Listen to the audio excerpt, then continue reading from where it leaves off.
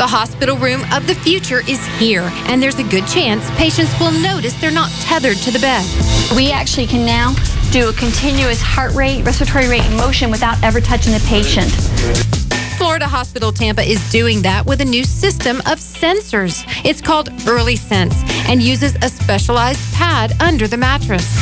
So it transmits through the mattress? It transfers through the mattress, and it can be multiple different types of mattresses. Every hospital has different types of mattresses. It's picking up his heart rate, and certainly it did low motion. It takes a few seconds to get his respiratory rate, and it's now capturing the data for us.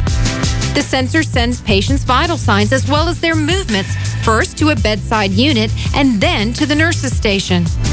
This will go off not only in the tracking board, but you'll have a beeper that alarms on. And with the close proximity, this is only a 21-bed unit, we'll be to that room before anybody even attempts to even sit up and put their legs over the side of the bed.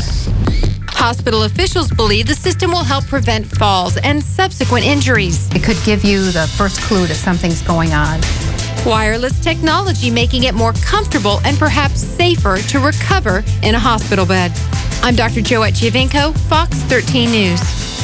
And Dr. Joe says the system has another benefit. It prevents bed sores and ulcers by alerting staff when it's time for patients to turn over or rotate. Right now, Florida Hospital Tampa is one of the first to use this technology.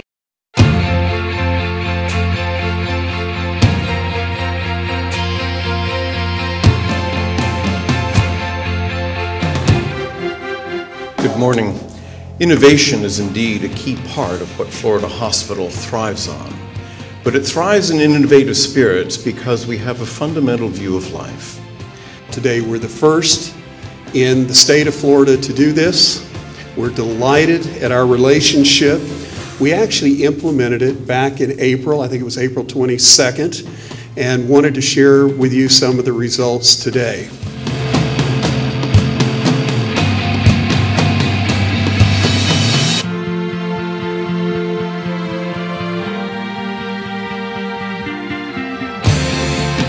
We've tried to design the system so that it's as non-intrusive to the patient and the family as possible, and so the patient will actually not be connected to anything. This is a medical unit that these patients are on. They're non-cardiac, so their vital signs are every 4 hours. So during that 4 hours, that possibly their heart rate could change, or their respiratory rate could change, which could indicate that there's something clinical going on. Their pager will go off because there's limits set on the screen and within the system. If it goes off, that nurse or tech is alerted to go in that room and check on the patient. Everyone worries about when I'm not there, they're going to try to get out of bed. This is a great alert system, so we don't have to worry about the patient falling out of bed, and the family can go home and say, yes, he's being looked at or she's being looked at, and she's going to be safe tonight.